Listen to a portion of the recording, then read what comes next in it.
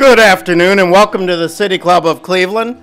My name is Paul Harris and I'm president of the City Club's Board of Directors.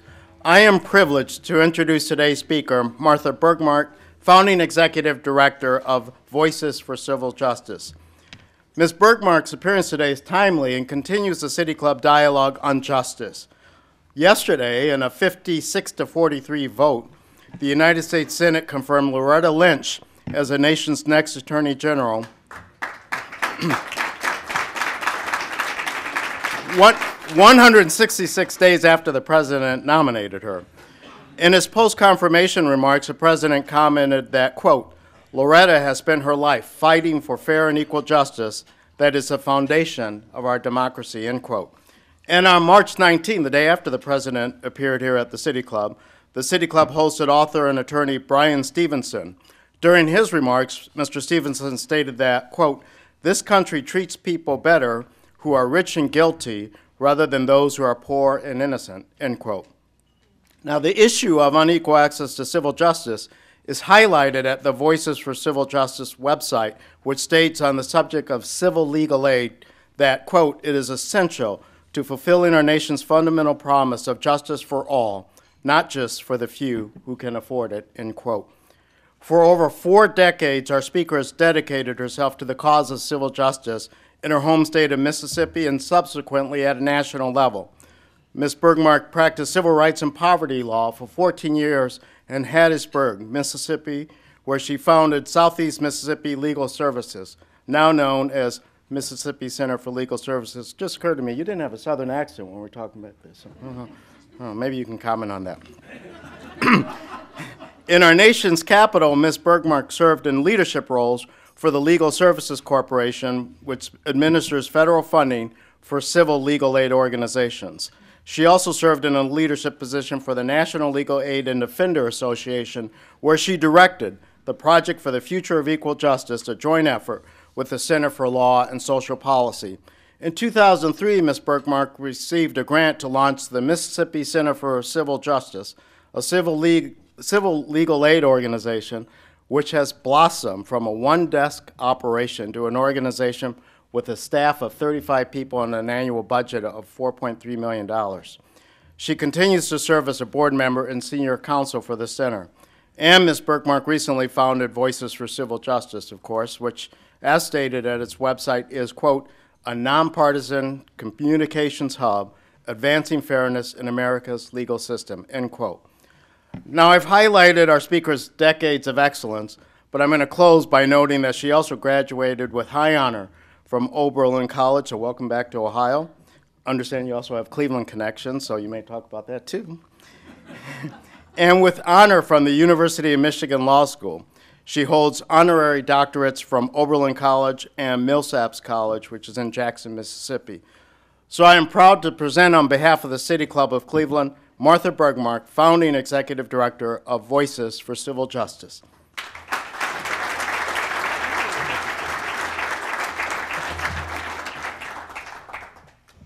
Good afternoon. Thank you for your generous introduction, Paul. I want to say just how honored I am to be included in the City Club of Cleveland's impressive roster of speakers and programs.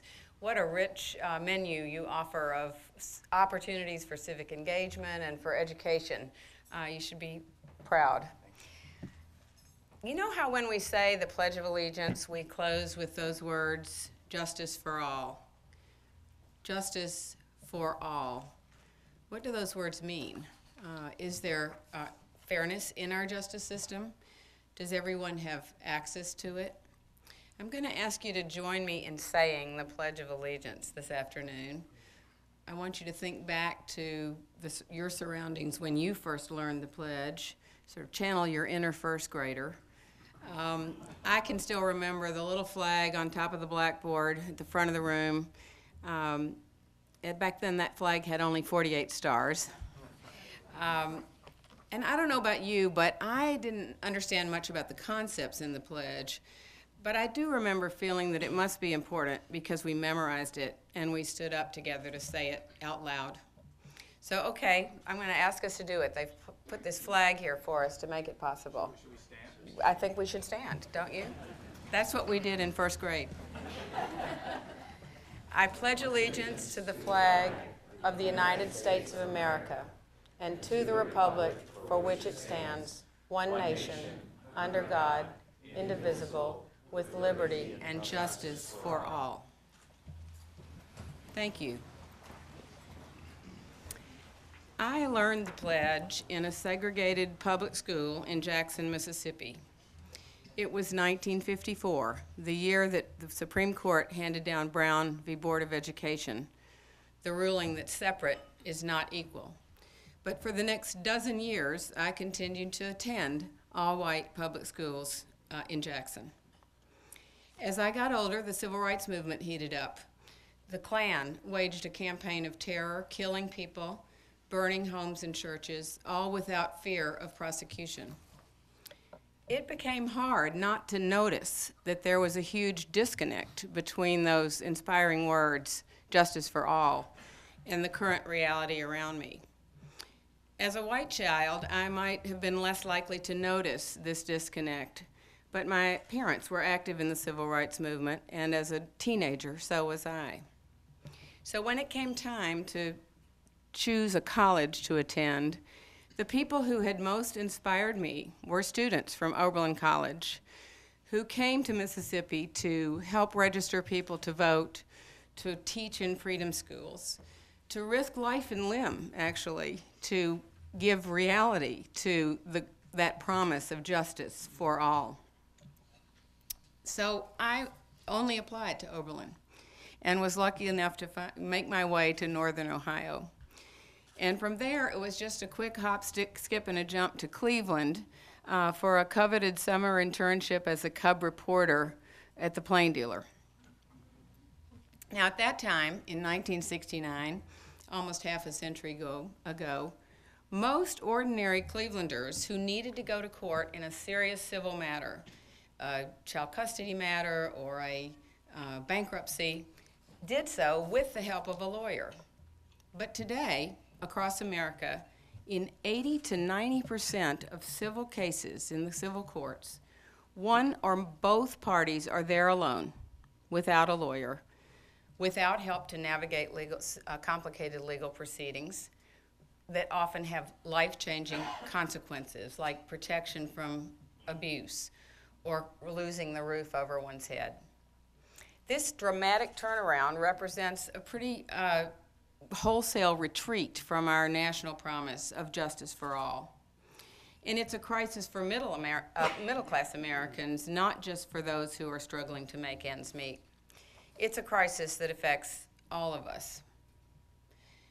I want to let you in on a best-kept secret that is the key to addressing this crisis.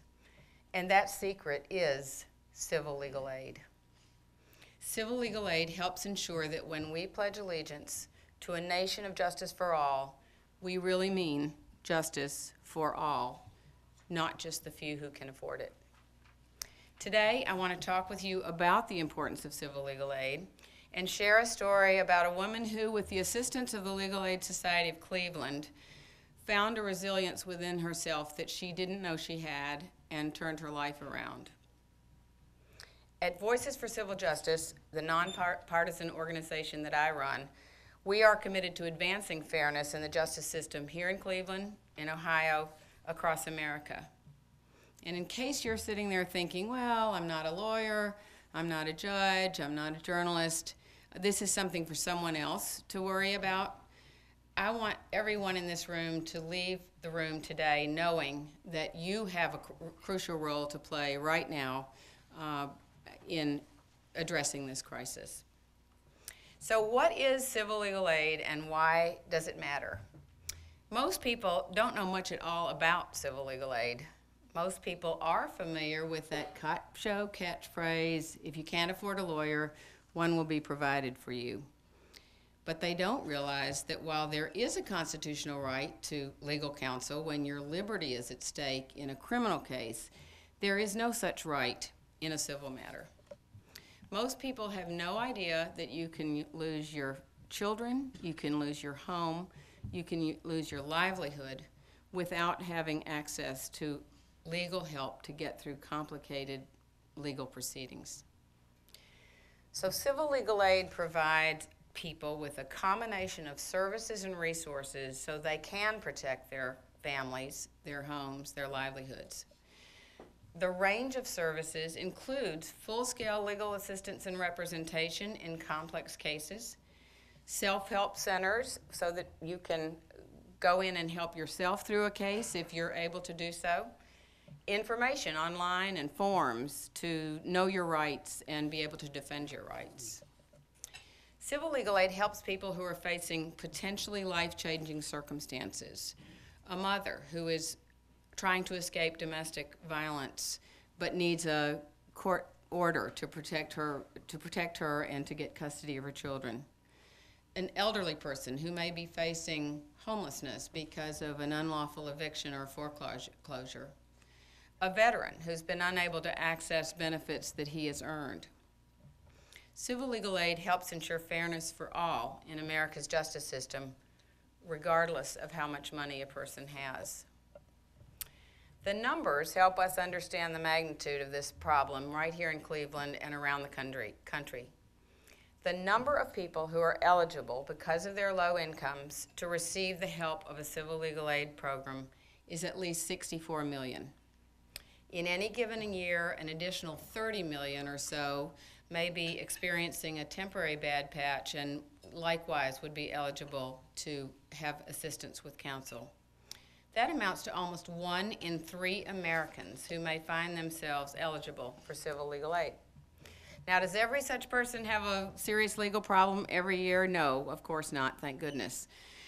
But when they do, a recent study has shown that civil legal aid programs are forced to turn away 2 out of 3 eligible people who come to them for help because of a lack of resources. And to put that in perspective, if you are the one who gets help in that situation, turn to the person on your left and the person on your right, and they are going to be left out. With such a drastic disconnect between supply and demand, it's only fair to ask, are we responding appropriately to that?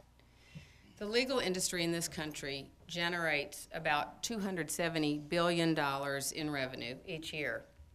Yet we currently dedicate just $1.3 billion to provide civil legal aid.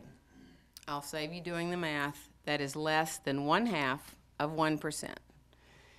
We spend a mere 1/2 of 1% of the entire legal sector resources to meet the serious legal needs of up to 1/3 of the population. That leaves the balance of justice, the scales of justice, pretty seriously unbalanced. And this imbalance helps explain what I started with earlier, that in 80 to 90% of cases in the civil courts, one or both parties are there without a lawyer. Across the state courts, our state courts are reporting an explosion in the numbers of what we call unrepresented litigants, people who are trying to navigate complicated legal proceedings without help or representation. So these numbers are not pretty, but how does that crisis actually play out in the lives of real people? There is no one better able than the lawyers and their clients at the Legal Aid Society of Cleveland to help us understand that. Let me tell you about a Cleveland woman who did get the legal help she needed and how it changed her life. When Isla Atkins first walked through the doors of the Legal Aid Society, she was a frightened young mother. A foster child from the age of 13, Isla married and became pregnant at 19. In short order, she was the mother of 2, and the anxiety of her dissolving marriage fueled her worsening alcoholism. She knew she had to make a change for the sake of her children. A friend referred her to legal aid for help in getting a divorce, and she met legal aid attorney Alexandria Rudin, a specialist in helping women safely leave abusive marriages. Isla remembers that Alexandria not only focused on resolving her legal problems, but challenged her to consider her and her children's long-term future. No one had ever done that. Isla credits Alexandria for her decision to go to college and later to law school. Today, Alexandria is still at the Legal Aid Society, still helping women who find themselves in Isla's situation. And Isla is now an in-house counsel at Scott Fetzler in Westlake. She has been a board member of the Legal Aid Society and a board chair. And she said, "I never want to forget where I came from. I want to make sure the door to legal aid is always open behind me." Isla and Alexandria give practical meaning to the words justice for all. They exemplify the resilience that civil legal aid makes possible in the lives of so many. And Alexandria is with us today, so join me in saying thank you, Alexandria, to you.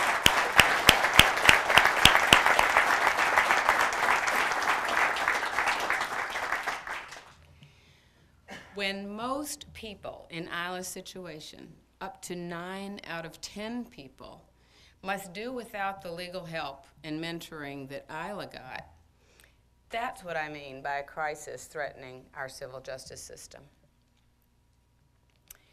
Now, having sketched out that rather bleak dimensions, the bleak dimensions of this crisis, I want to quickly turn to the recent developments and trends that give me hope that we can and we will change this picture. We've got public opinion on our side. We've got momentum with real game-changing delivery innovations and the support of unusual partners, credible and powerful new partners. And there's a remarkable opening for reform on the criminal justice side of our very interconnected justice system. As I mentioned earlier, most people have little awareness of civil legal aid, but when they are educated on the topic, they are highly supportive. More than 80% of people believe it's important, in fact critical, to have legal help to get through the complexities of the civil justice system. That support ranks right up there with mom and apple pie. A healthy majority, 57%, when they're presented with arguments both for and against, think we ought to increase funding for civil legal aid. So we have an important untold story to tell and a receptive audience that's ready to hear it. We're also experiencing right now an unprecedented creativity and innovation in the ways that we deliver legal help. I mentioned that the courts are experiencing this heavy load of unrepresented litigants. Increasingly, judges, and especially our state Supreme Court Chief Justices, the leaders of our 50 state jurisdictions, are seeing this not just as a problem of courtroom management and administration, bollocksing up their works for a system that's designed for lawyers, but is populated increasingly by people who don't have legal help. But they're seeing it really as a threat to their main reason for being, which is, of course, equal justice under law. Ohio Supreme Court Chief Justice Maureen O'Connor is a good example of the judicial leadership that will be needed to implement the necessary reforms. And next week, she will convene Ohio's Access to Justice Summit to consider and act on the recommendations of the Supreme Court Task Force on access to justice that she appointed last year. Courts around the country are stepping up to provide information services, such as plain language forms, self-help centers, informational clinics, or what we call court-based legal aid. At courthouses and in legal aid offices, we're seeing innovative uses of technology to increase efficiency. And some states are starting to permit non-lawyers to provide certain types of help at lower cost. Happily, all these important improvements in delivery mean that when we say we need to be able to help 3 to 5 times the number of people, it does not mean we need 3 to 5 times the money to do it. Solving our crisis in the civil justice system will include a combination of new resources and new efficiencies in delivery. New efficiencies that we actually already know quite a lot about how to implement. You may have seen the recent media coverage of the Koch industries and the Koch brothers, those icons of the right, partnering up with the ACLU and the Center for American Progress, standard bearers on the left, to implement criminal justice reforms and reduce prison populations. Now, this initiative didn't just spring up out of nowhere. Our mass incarceration crisis has been steadily worsening for decades, but this hopeful partnership of strange bedfellows, I think, is a signal that perhaps our criminal justice system has reached a true breaking point. Earlier I mentioned the widespread misperception that if you can't afford a lawyer, one will be provided for you. That's not true in civil cases, even when dire, life-changing consequences can result, as I mentioned. But as the situation in Ferguson, Missouri, and elsewhere has recently exposed, our civil and criminal justice systems are closely intertwined, and misuse and abuse on both sides can trap people in cycles of impoverishment and imprisonment. So the fix needs to be comprehensive. That brings me to my work at Voices for Civil Justice, the new national communications hub for civil legal aid. At Voices, our mission is to raise visibility in the media about civil legal aid. People understand that in a potentially life-changing situation, like a wrongful eviction or a petition for protection from domestic abuse, everyone deserves access to legal help. And our job at Voices is to get that story out there. And here's how we're doing it.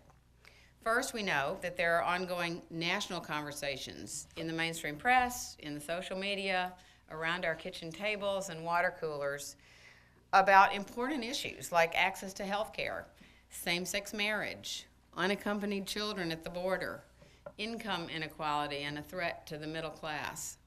In all these issues and more, civil legal aid lawyers are making a difference every day, but they're only rarely included in the media coverage. Too often, reporters paint a dark picture of the plight facing American families, but they fail to mention that proven programs are already making an impact and could make an even bigger impact with adequate resources. So for the past year, we've been making a concerted effort to bring legal aid's role to light. We provide journalists with new, untold stories. We offer them new spokespeople and sources. And these efforts are starting to pay off, with pieces so far in the New York Times, the Wall Street Journal, NBC News, USA Today, and others. More than 50 placements so far. And this week's New Yorker has a piece on unaccompanied children at the border that features a civil legal aid lawyer in Texas. We're getting the message out as well on Facebook and Twitter. We're recruiting and training a network of spokespeople and messengers, and not just legal aid lawyers and their clients, although certainly included are those, but also judges, business and civic leaders, people like you.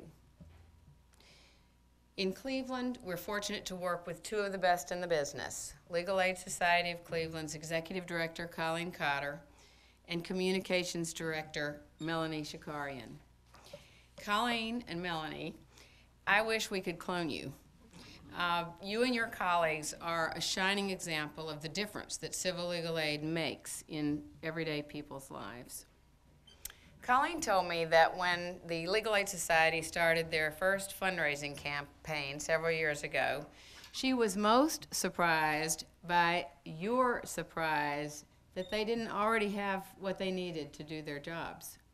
Because no one had asked for your help, you assumed it wasn't needed.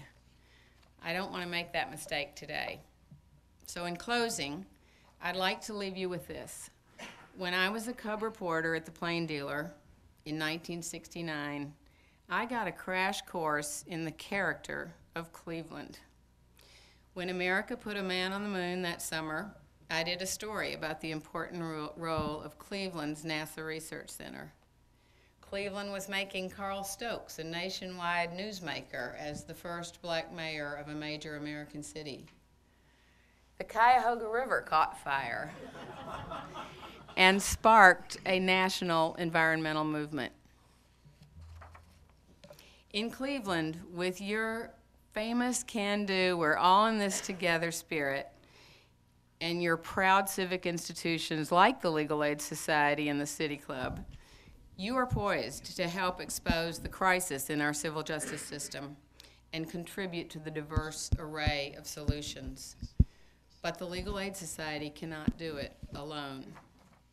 The 90% of Americans who are going it alone in our civil courts need all of our help to raise awareness of the fact that how many are actually denied the help they need, to educate the people we know who can make a difference, to contribute volunteer time and dollars.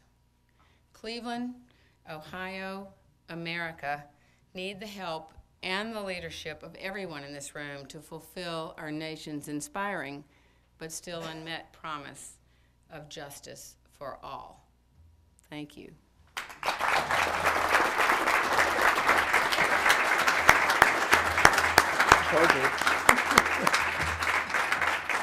Today at the City Club of Cleveland, we are enjoying a Friday forum featuring Martha Bergmark, Founding Executive Director of Voices for Civil Justice.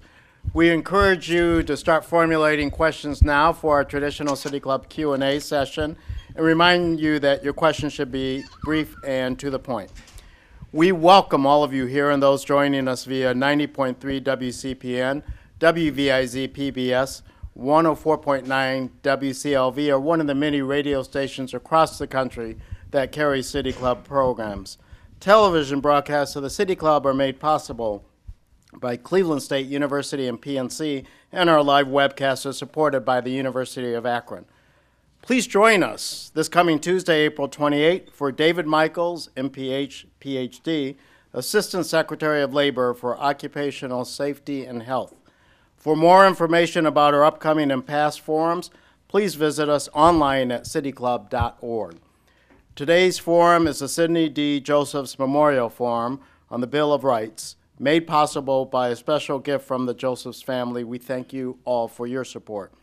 And we welcome guests at the tables hosted today by the Legal Aid Society of Cleveland and the St. Luke's Foundation, and we thank you too for your support. Now, as promised, we'll return to our speaker for our City Club question and answer period. We welcome questions from everyone here today, including guests. Holding the microphones today are City Club Associate Wesley Allen, there's Wesley, and Content Associate Teddy Eisenberg. First question, please. First of all, thank you for your efforts and for trying to get this issue on the radar screen of public opinion in this country as one of the major problems that we are facing in our society. I'm glad to know of your organization.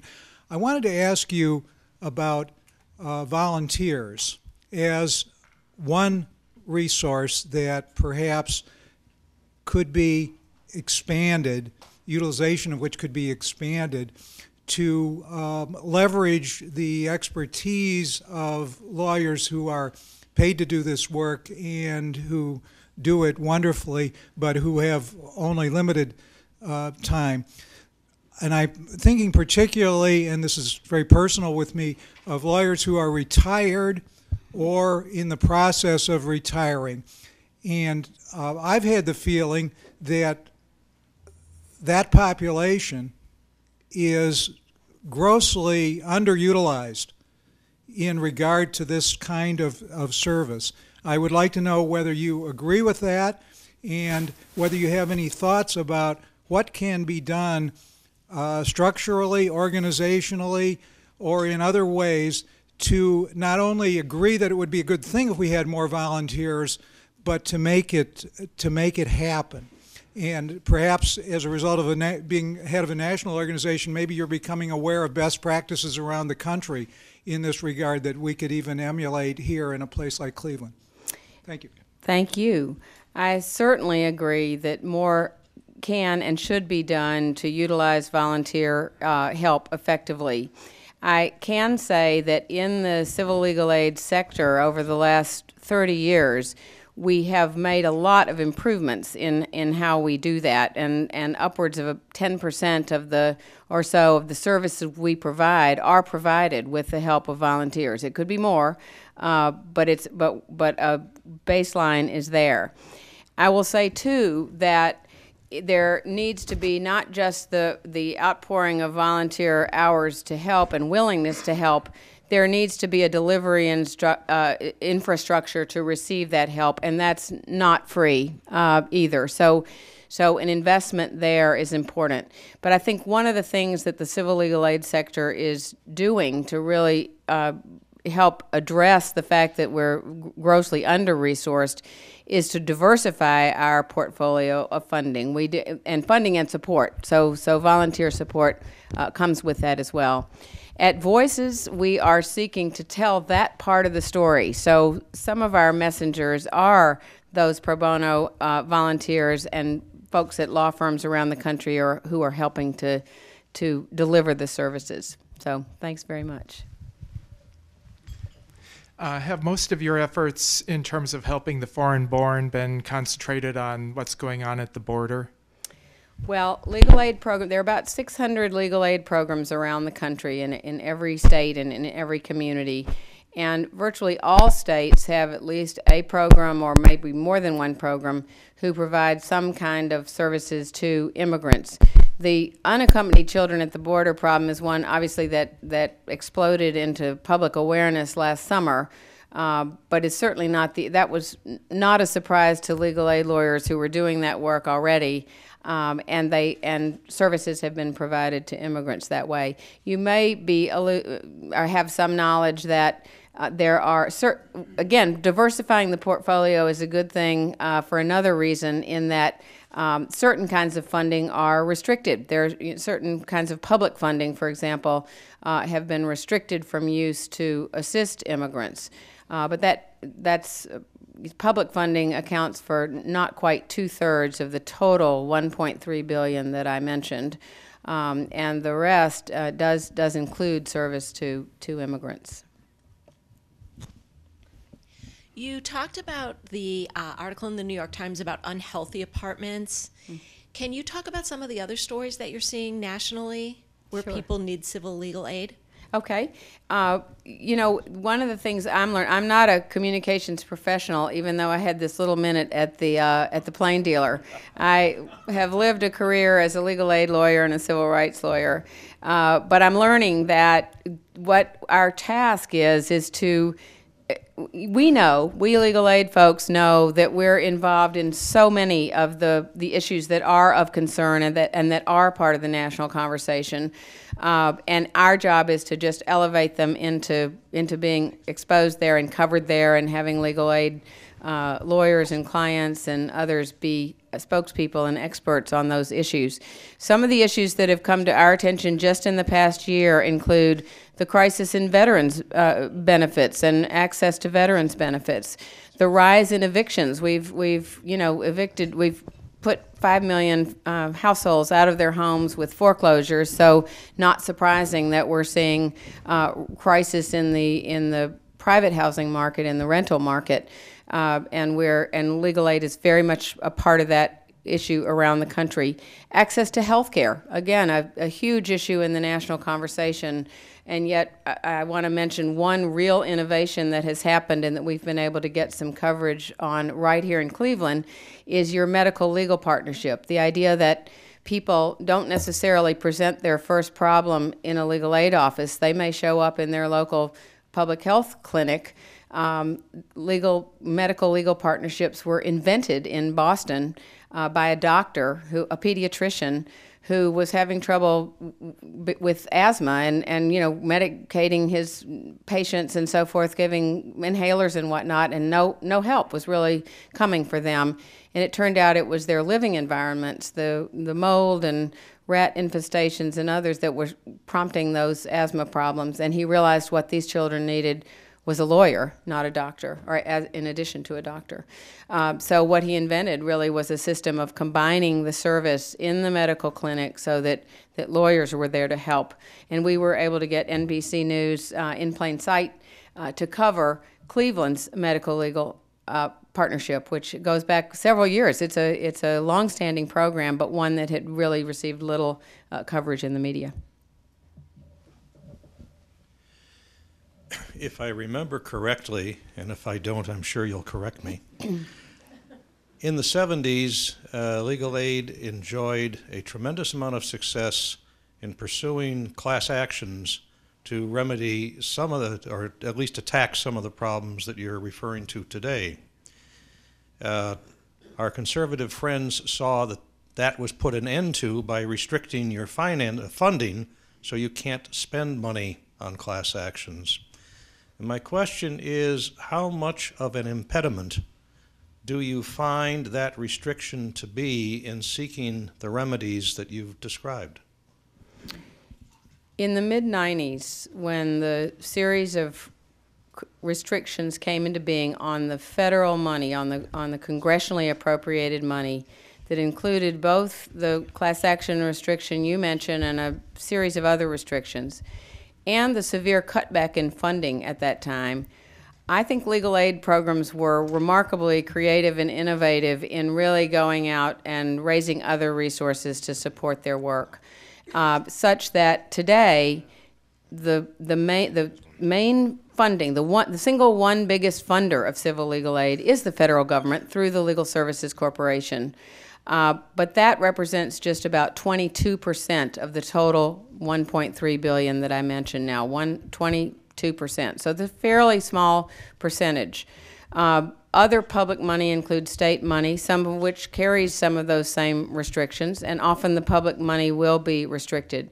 But over a third of the money that comes to legal aid comes from private sources, usually unrestricted. So the restrictions are going to change from year to year, and they're going to depend on the politics. And yet, I think civil legal aid, in order to grow and thrive, is going to have to recognize that different funders are going to want to do different things with their money. I'm not for those restrictions. I happened to be president of the Legal Services Corporation at the time those restrictions came into being, and certainly I personally would love to see them rolled back. But I think we have found ways, innovative ways, and legal ways, importantly, doing what our funders tell us to do to address the problem. So class actions are happening around the country, and important impact work is going on. In fact, that's the thing that our journalist friends are most eager to cover is some of the innovative impact work and policy work that our programs do continue to do.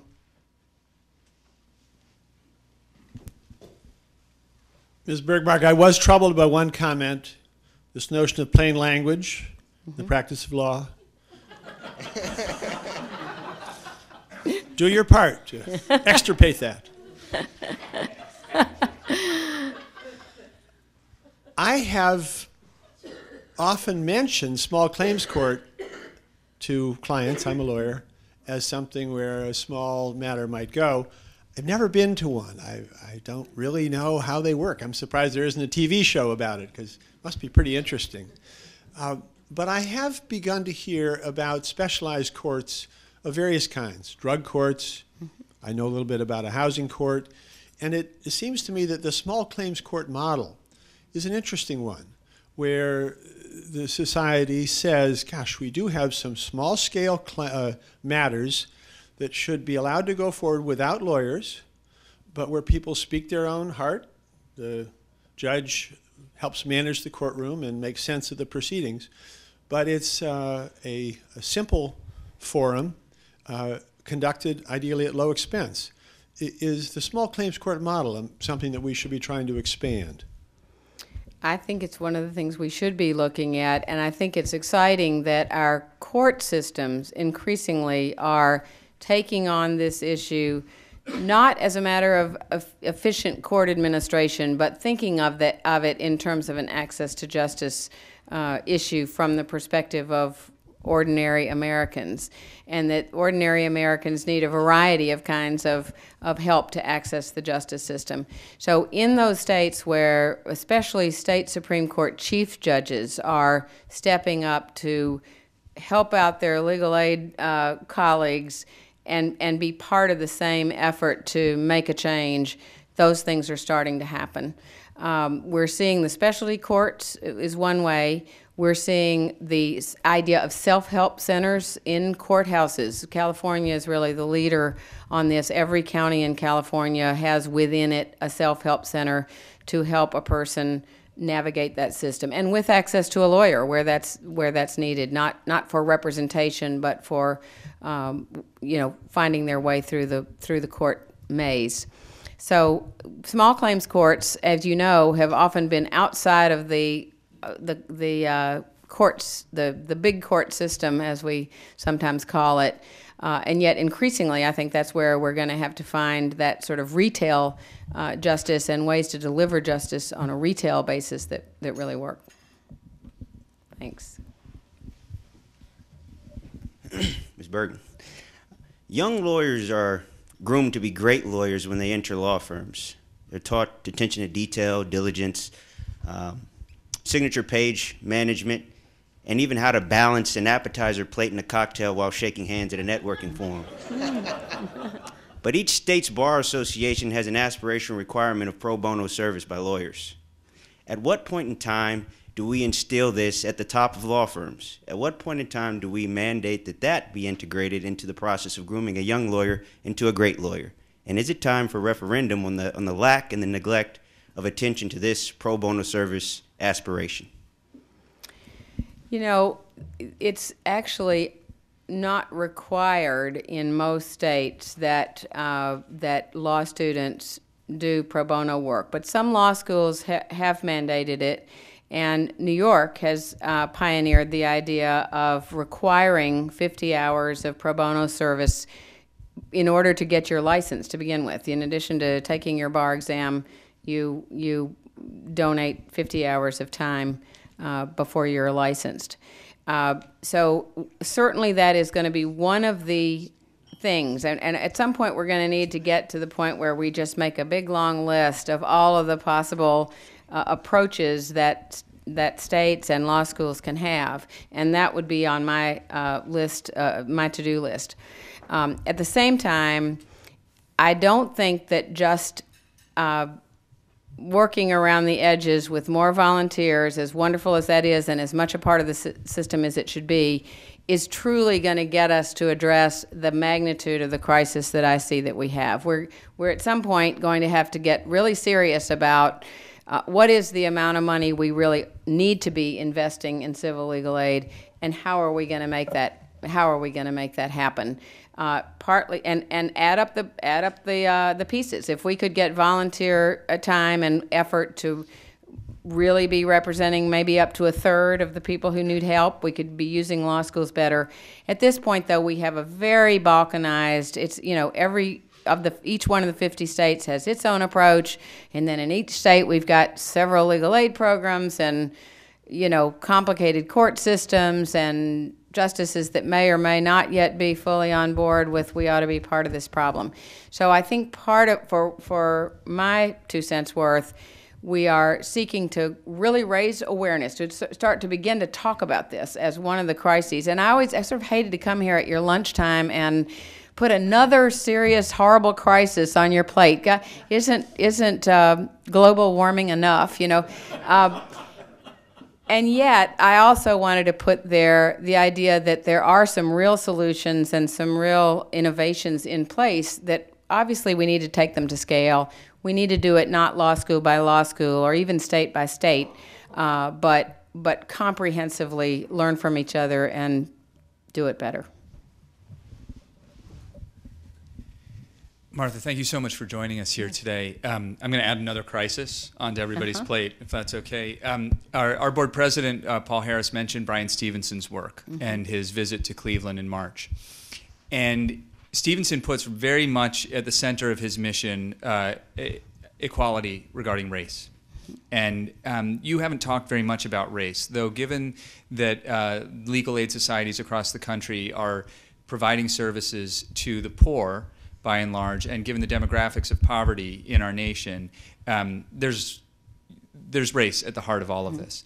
And I want to invite you to talk about that a little bit, and about the mission that and the work, the very important work of breaking down the structural racism that exists in our country, and how difficult that can be, but how important that can be. I want to hear from you on that. Dan, I really welcome the opportunity to do that. As a Mississippian, having worked much of my career in Mississippi, you are singing right to the choir in terms of the notion that race is at the very heart of what needs to happen in order for justice for all to be a reality. It was certainly not news to civil legal aid lawyers when the Justice Department report broke about Ferguson, Missouri, that there was racial disparity in the ways that this system of municipal court fine collection was being used really as a fundraising tool for the courts, with burden of that put certainly on low-income people, but very disproportionately on people of color. Similarly, we were one of the major sort of media hits we've gotten in the last 2 or 3 weeks has been a report that came out of California that some 4 million Californians have had their driver's license suspended because of small fines and so forth. And then those fines gets really jacked up. You know, a very small traffic offense in California can almost immediately result in a minimum of an $800 payment that, of course, has a much more disproportionate burden on low-income folks than on others, but also has been shown to be very disproportionate in terms of its application to African Americans and Hispanics in California. So I think it's, you know, the extent to which our job at Voices is to begin to tell that story. I hope that we're telling that story as well, that this is we in Mississippi recognize that this is a legacy that goes back hundreds of years that wasn't corrected when Jim Crow got abolished in the 1960s, and that has resonance today. And no one talks about it more eloquently than Brian Stevenson does. He was a colleague across the border in Alabama when I was at the Mississippi Center for Justice. He working more on the criminal side of the spectrum, we at the Mississippi Center working sort of more on the civil, and yet those cross over. So I think the attention to consequences of incarceration, I mean, first mass incarceration, period, but then once people get out of prison, the burdens that are put on them that are civil, often civil legal burdens, no longer within the criminal system, and yet impacting people in terms of their inability to get housing, their inability to maintain families because of the way child support is enforced, on and on and on, obviously barriers to employment. So I do think that as tragic as the circumstances in Ferguson have been, that it is opening a window on and giving a moment in the national conversation that I hope we can prolong to give attention to those issues. So thank you for raising that. Thank you very much for your time and for your work. Two-part question. One, I'm wondering if there's data that suggests that the investment in civil, civil legal aid services has a payoff, perhaps higher than every dollar that goes in, you get a couple dollars out. I suspect that's the case. And also, I like to leave meetings with a task list, a to-do list, so if you could give me 2 or 3 things to do, as well as everybody in the room and everybody listening and watching, so we know what to do with the message you're giving today. Good.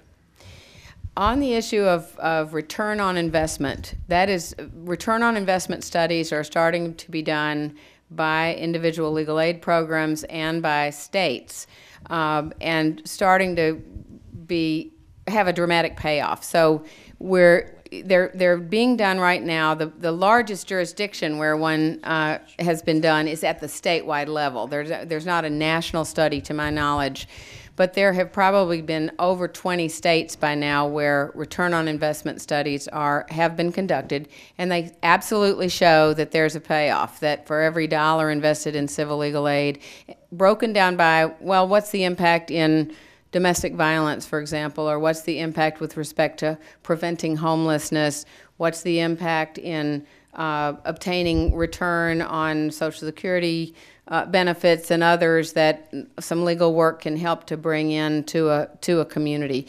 And that range, on depending on the kind of case and depending on where it's being done, it's $3 and up for every dollar. You know, it's high. You know, it's definitely something we probably should have been looking at earlier to be able to show to our policymakers that funding, you know, this investment is an important one and a good one to be making. So thank you for that. I actually don't know about Ohio, but we can talk about whether that's been done yet in Ohio. On your to-do list, here's what I'd like you to do first. I'd like you to think of who that you know that you talk to around your dinner table or at your workplace probably has no idea what civil legal aid is. I'm kind of shocked. We hired a new communications associate recently, and I used it as a little focus group to say, had you ever previously heard of civil legal aid? And only 1 out of 7 of the people that we interviewed had heard of civil legal aid. So first job is to please use that term. Civil legal aid should trip off your tongue in some upcoming conversation to say, really, did you know? And if not, would like you to know. Start to watch for that. On that term, civil legal aid, we've already had interactions with the copy desks at both the New York Times and the New Yorker. These guys are wonderfully good at what they do, but if they're not, you know, if they don't know the term either, or if it's not kind of in usage, it's not what they did. So I mentioned this California report about the driver's licenses suspensions. Well, it was done by a consortium of legal aid programs in California, and the digital edition of the Times came out calling them civil rights groups. So this is before the print edition. So we were promptly on the phone to say, no, civil legal aid. And they turned it around. So when it was in the paper the next day and it was corrected on the digital edition, it now mentions civil legal aid. So that's assignment 1, is see when you can use that term next. 2 is to think about who in your circle, in your network of friends and colleagues, might have influence on this question, and that could be a private foundation executive, you know, who may or may not be funding civil legal aid in their portfolio of grants. It could be a policymaker at the state, county, local, federal level, who you're able to say, gee, I just went to a program on civil legal aid and I had no idea, blah, blah, blah, but you know, we're thinking about this. This is now on my list. So those would be 2 good things. And thirdly, Colleen Cotter is sitting right here, and there are a number of other civil legal aid society folks around the room. Please introduce yourself to them, and they've got a list for you. You brought up the issue of people being in prison for not paying child support. Yes. You know, the recent gentleman who was killed by the police in Oklahoma, one of the reasons they said he might have run away was because he thought he was going to get sent back to jail for not paying child support. Where do you think we should find a balance around that issue, around this imprisonment? You want women to be supported and those children to be supported, but at the same time, should we be locking people up in prison for not doing that? We worked very hard on Shyla Dewan's recent New York Times story just last week about that very issue. And it's interesting how the politics of this one have shifted. And I desperately hope that Walter Scott's death in South Carolina will at least have the effect, the good effect of giving exposure to this very, very tough issue. It's sort of a 90s thing to go after deadbeat dads, and somehow this was going to be the solution to, you know, supporting children in America. I think that has started to shift somewhat. We do see civil legal aid programs around the country, mostly representing victims of domestic violence. I mean, you know, if you really look at the 30% or so of the caseload in American civil legal aid programs, the domestic relations work is largely on behalf of mostly women who are needing child support and so forth. But their legal aid programs are usually not going after deadbeat dads because legal aid programs really get it, that that's a very complicated thing to wade into. And even states are increasingly, I think, more sophisticated about about this. So there certain states are not. South Carolina happens to be a state that has been very hard on imprisoning fathers without regard to what their real circumstances are or whether they really have ability to pay. And I think Walter Scott, lost his life because of that.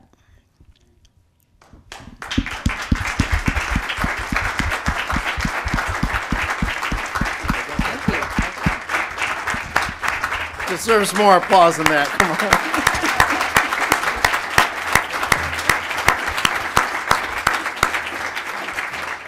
Today at the City Club of Cleveland, we have truly enjoyed a Friday forum featuring Martha Bergmark, founding executive director of Voices for Civil Justice. Thank you very much. At the City Club, we use the word civil in a different way, so, there's a little bit of possible confusion there, but we understand the distinction between civil and criminal, but the interrelationship, too, between the two. So thank you very much. Thank you, ladies and gentlemen. This forum is now adjourned.